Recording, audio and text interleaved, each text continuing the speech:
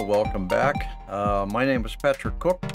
We are in the process of moving through the Mandelbulb 3D software in this tutorial series.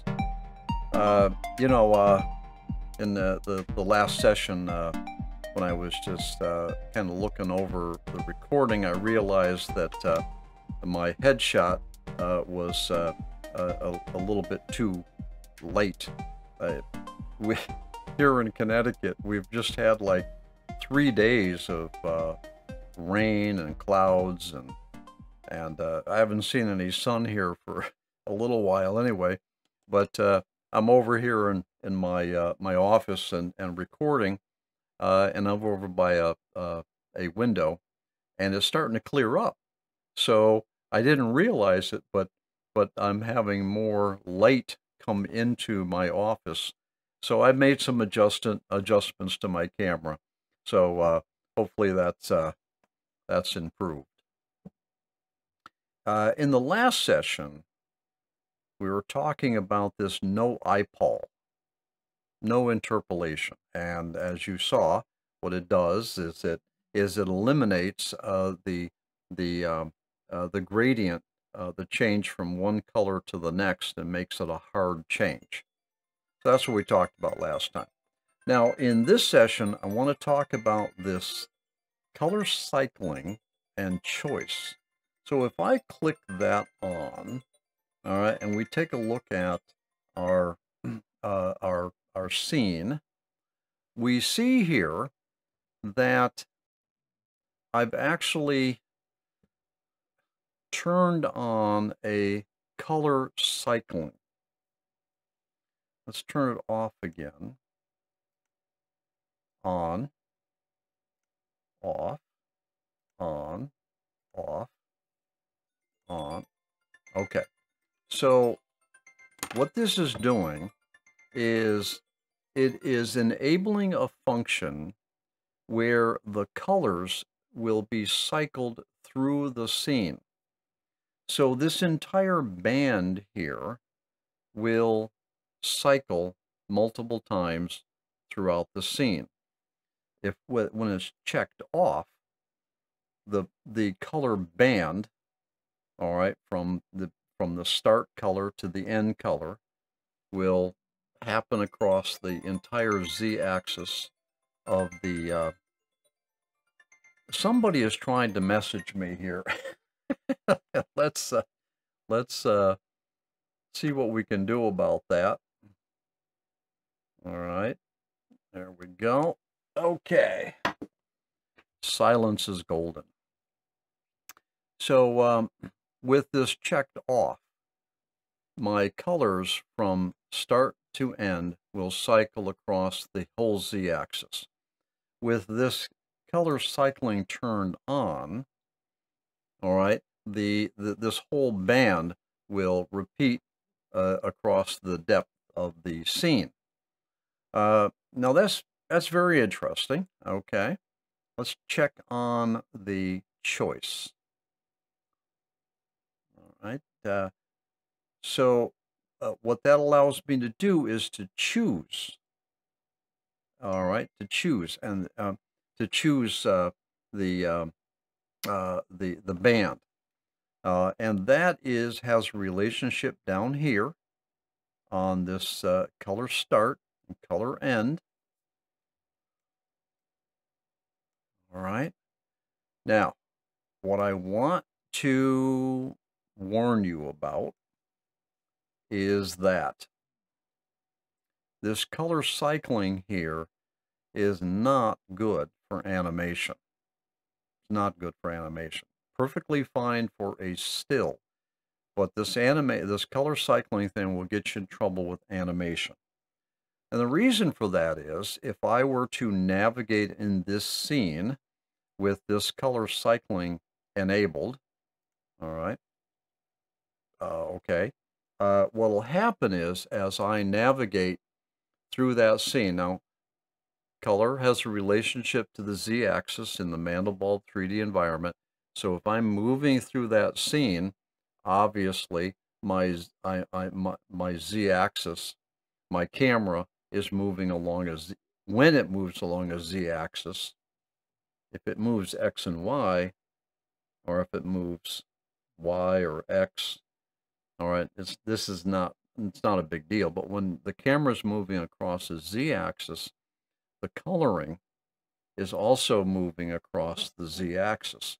And so you have like a ripple effect that occurs when your camera is moving across a z-axis with the color cycling turned on. You have a color rippling effect. Now, let's see if we can do that. Let's turn on the navigator here. Turn this window off.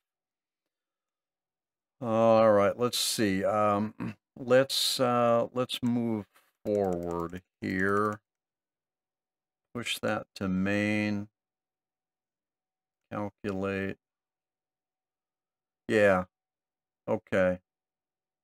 You had to sort of use your memory here to remember what the colors look like, but my green has basically, let's see. All right, so my green is right about here. Let's move forward again. View to main, calculate. Green's right in here. Yeah, okay, see the green moved. You see the green, it moved. So with this color cycling on, and here's the point, with this color cycling on, if you animate a scene and your camera does any type of z-axis movement, that is away from or relative to the camera axis, your color bands will move around. Now, if you animate at 30 frames per second or 60 frames per second, all of a sudden you've got this jittering, this color jittering that's going on. The colors do not animate smoothly with this color cycling thing turned on. Perfectly fine if you want to make a still, but this color cycling thing here will cause an artifact within your animation that can't be corrected out. I mean, you know, it's baked into your animation. All right. So as your camera moves across the x-axis, all right, you'll have these color bands that will jitter all the way across your entire scene, the z-axis and the depth of the scene. If you're moving your camera nicely across, ideally across the X or the Y, or the Y, but you're not moving on the Z-axis, there's really no effect. It's fine. I mean, I could almost prove that by, I don't know, moving across the still here. Let's see if I just did a slide right.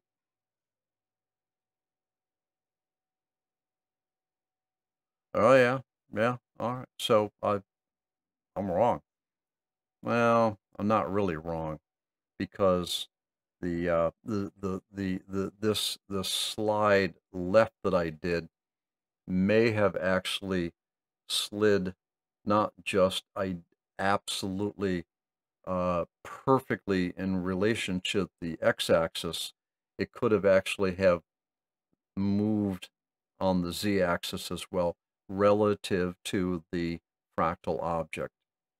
So just make the assumption that when the color cycling is turned on in an animation, your coloring, the animation will create a color anomaly that will be a flickering, a jumping of the color bands that you won't be able to correct in your video editing software. But for stills, the color banding is perfectly fine. Use it. All right. Little tidbit there from some practical experience. All right, I think we have covered everything that we need to talk about here in the object panel. All right, when we come back, I'm going to talk a little bit more about some ambient controls. This is a little bit more advanced, and so we'll talk about that. And what I'm going to do is I am going to reopen. I'm going to throw away all this stuff here. I'm going to reopen where I had left off. All right, back here. And I basically have restored us back to several sessions ago because I want to get back over here and talk about some ambient controls. And we certainly don't need all those wild, crazy colors. Now, let me just say this, that part of the building this animation, I want to get to a point where we have the colors that we want. So we're not done with our building our animation. We just waylaid off to talk about these other color controls. So next session, we're going to talk about a couple additional ambient controls on the ambient tab. I'll see you there.